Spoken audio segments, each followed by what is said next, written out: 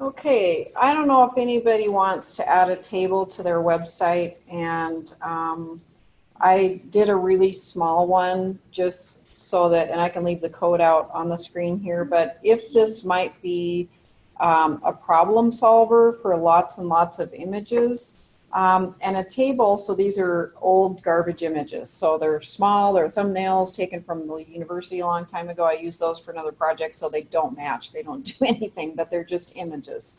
But you can add, so just like a table with anything else, I can have a picture, and then I can have a row that's, you know, an added row in between here, and then I can label them. So if I wanted to have a label for the drum, a label for the oval, a label for the clock tower, I can, and then I've got, you know, pictures there. So there's all sorts of different ways, or you can put the label within the same cell, and then that would make it hold to that picture and the cell.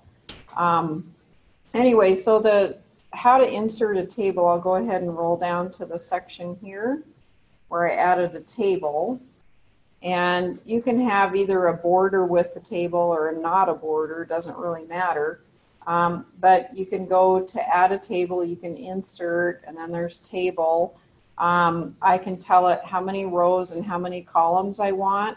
I can designate a certain width if I don't want it to be any larger than that. The border is just the cell borders, so it's a single pixel black stroke. And it's everywhere. It's inside, outside. Cell padding and cell spacing.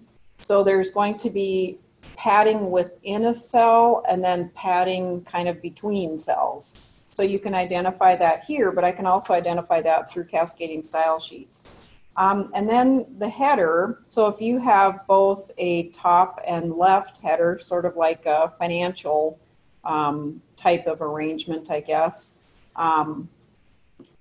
you could have, you know, both. For accessibility, you can add a caption, you can add a summary of what, you know, like alt text. So this would be caption for the table itself. So that's available. I'll go ahead and cancel that. And then the other thing that's nice, I went to my styles and I created a couple of tables. So what I want to happen with the table, I can identify a cascading style sheet to do exactly that. So for my table, I can have width and height, so all the different settings that you've been working with already, it just can be applied to the table. And to center it within, remember how we center everything left to right in the center? I did exactly the same thing with my margins. I can set an auto margin left and an auto margin right. And rather than it being, you know, shoved to the left, my table is now centered between, no matter what size it is. I can add, you know, some padding and such. So I think for the table itself, I really only set the left to right margins.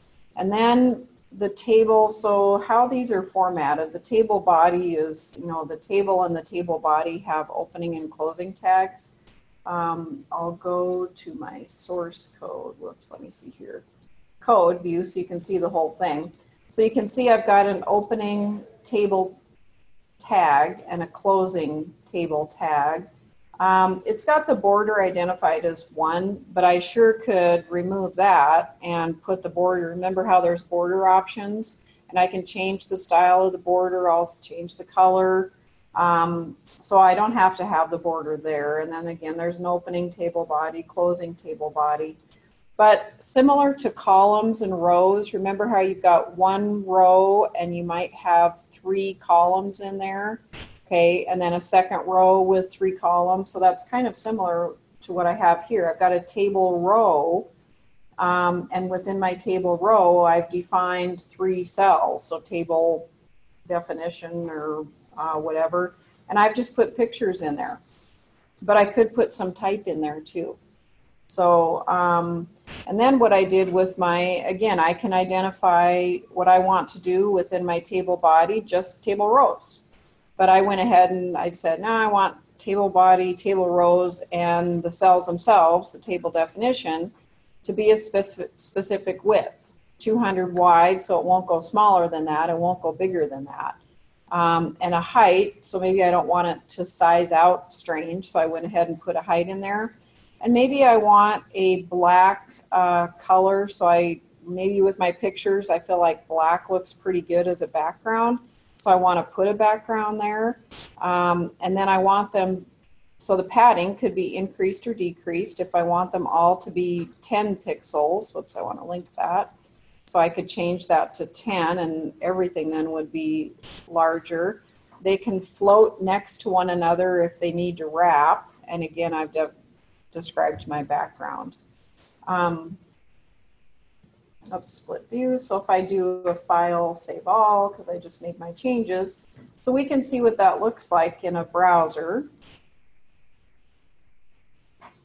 So at full screen, you know, it's little because I've designated as being fairly small. But then as I size it down, they're held a little bit. They do break, and again with columns. So you can work with columns or you can work with tables, but I don't know if that is a way to handle some of the data or the images that you have, and to keep them in a similarly sized fashion, because I can control the size of the cell. Now, not all my images are exactly the same size, but I'm controlling the size of a cell. So I don't know if that is a help. No?